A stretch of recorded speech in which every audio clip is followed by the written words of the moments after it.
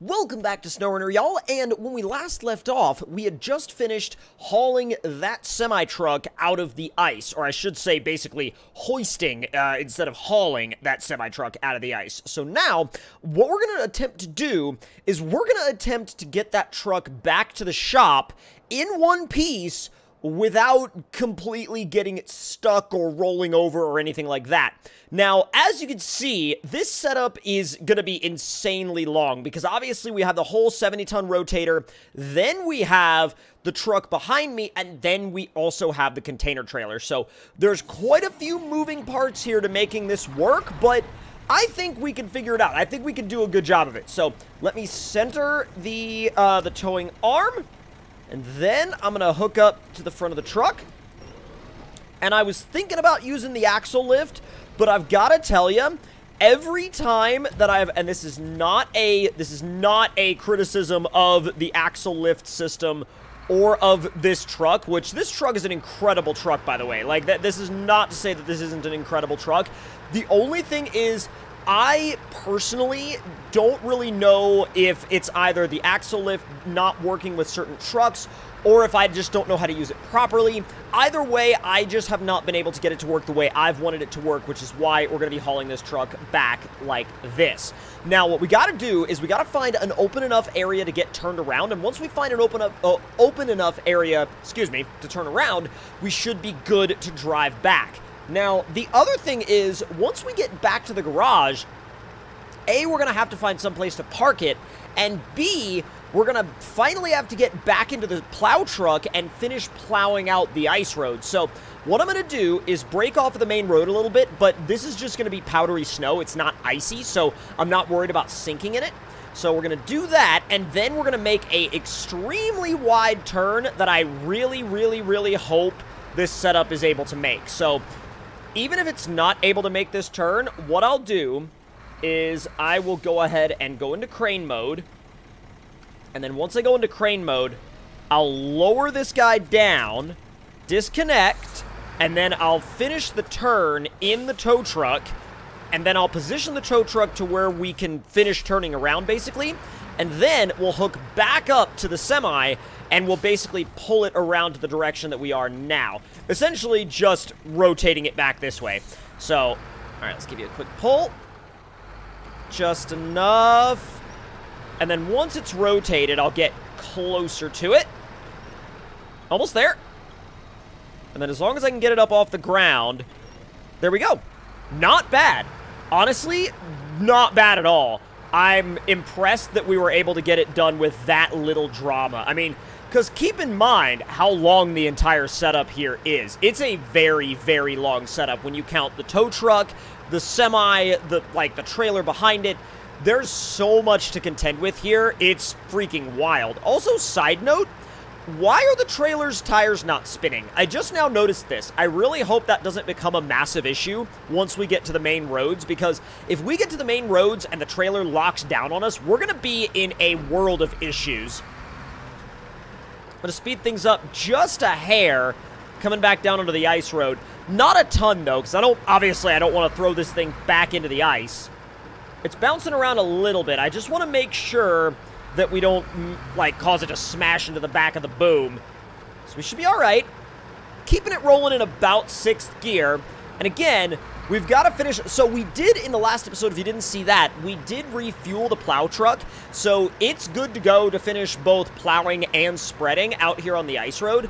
We're going to have to be a little bit careful once it gets a little closer to this dip, or rather this crack in the ice.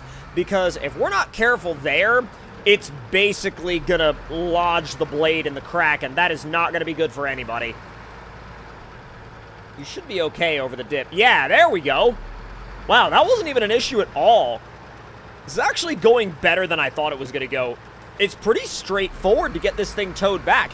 Now, keep in mind, whoa, okay, lockers. Yep, we're not letting ourselves get bogged down by ice. Not today.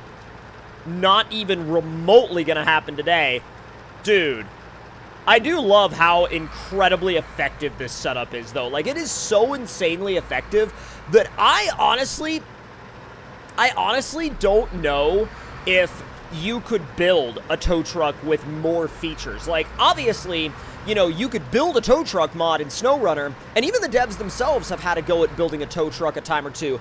But the thing is, you know, I don't know of any other truck in this game that has this many usable features and functions all packed into one set of add-ons. It's so crazy when you think about what the creator, Puppy Master, was able to achieve here. It's honestly a gem of SnowRunner modding. It really, really is. Let me see what gear it wants to stay in. It keeps wanting to go back to first, which means I'm going to go into low plus, I'm going to lock the diffs, and we're going to pull this thing up out of the ice road and onto the snow, and just make our way back to the garage without causing too much issue. I don't want to, like, you know, I don't want to wind up in a ditch or in the snow or stuck or otherwise because I decided to get ahead of myself, because I've done that before, and it hasn't turned out very well. Has it, Beans? Yeah, Beans agrees, I'm pretty dang sure. By the way, also, if you never use the IX Heavy Wrecker on the interior cam, you really, really should. I mean, obviously the working gauges are a really nice touch, but I really like how, you know, the bobbleheads sit in the right spot. You know, the dice sit in the right spot. The stickers go in the right spot. So you can see the shifter down there. You can see a fully textured out seat. If you look behind you, there's a functional rear window that shows you all of the add-ons above the toolboxes right behind you. You saw that tire move? It's so crazy. Like, the amount of detail, dude. The amount of detail on this truck. I know I've said it so many times, but guess what? I'm going to say it again because it's so worth it. Can we make this turn? Yes, we can. Oh, dude. Not only can we make the turn, but we made it with room to spare. All right. That's actually really respectable. I'm very proud of that. All right, let's pull you on in here. And back to the garage we are. And, oh, dude, we're getting a photo of that rolling in. God, look at that. Full-on heavy wrecker setup rolling in with a semi behind it. That's so wild. Like, what other game are you going to be able to replicate that in? I mean, there are very few, I'll tell you that. With or without mods, there are very few. All right, so now we're going to go ahead and go back into crane.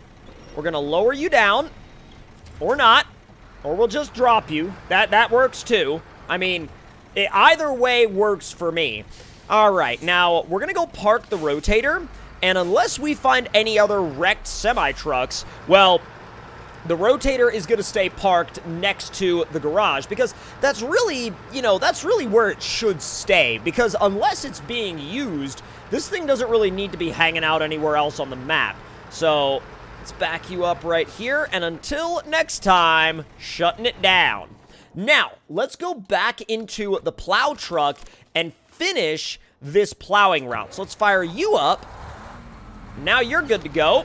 All right, so we're going to finish scraping this part of the ice road and also continue to dump the, or rather spread, that like gravelly salt mix behind us. So let's see, can we make it over this dip without getting the plow caught? Yes, we can, actually.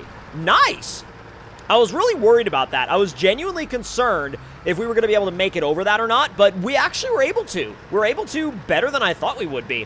All right, I'm going to continue to scrape this. And as soon as we finish scraping, we'll be ready to turn around and go back.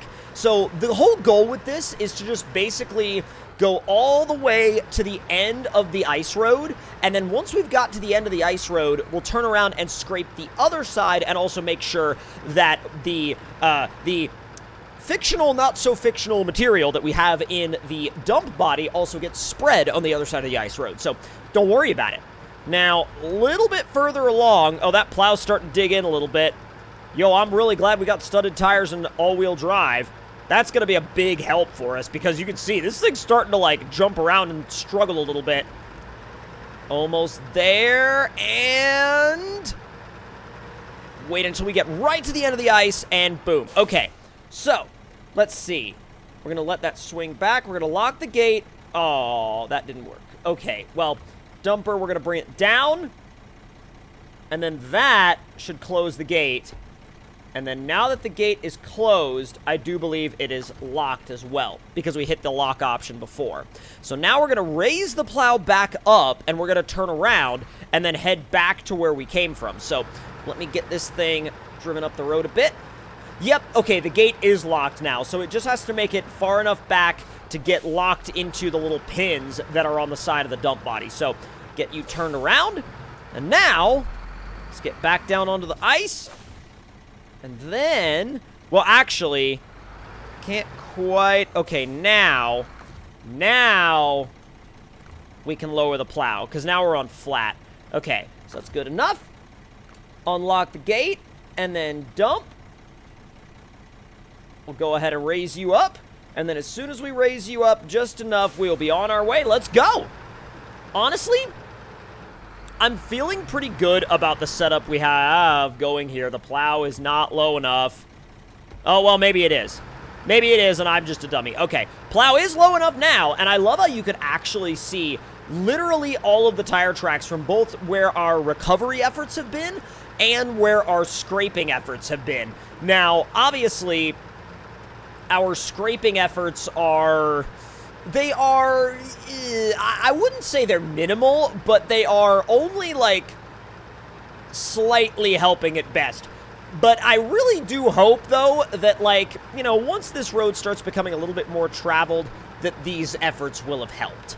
Let's make it a little bit further on down, and then we'll get all this surface scraped. So, let me know in the comment section, by the way, guys, how you're enjoying this RP, because I haven't really done many RPs where I use the commercial equipment that would be, like, highway maintenance and stuff like that. Like, say, for example, again, this plow truck. This plow truck, I haven't really used it in many RP scenarios, if any at all. And if you're enjoying these RP series and RP videos, let me know, again, in the comment section down below. Oh, no! Oh, God. Oh, boy. Well, this went well. Uh-oh. I'm concerned. We got the lockers on. Can we get out? I didn't even realize this thing had lockers. I'm glad it does, though. Hold on. Plow up. Can we get out now? Please? Oh my God, thank you. All right, dude. Whew, let's not have that happen again. All right, now we can finish scraping. So, yeah, definitely don't let your truck get stuck in that ice dip. I thought that since it was fine going the other way, that we would be fine going this way as well. Clearly, I was quite wrong. I was quite wrong indeed. We're going to be able to move any of that ice. Oh, yo, that's so sick. Look at that. Oh, that's so legit. Look at that. Oh, that looks awesome. That's like just a slight little taste of what this game would be like if we could actually plow snow. You know what I mean? Like, if we could actually plow snow and scrape roads, that's a little taste of what it would legitimately look like.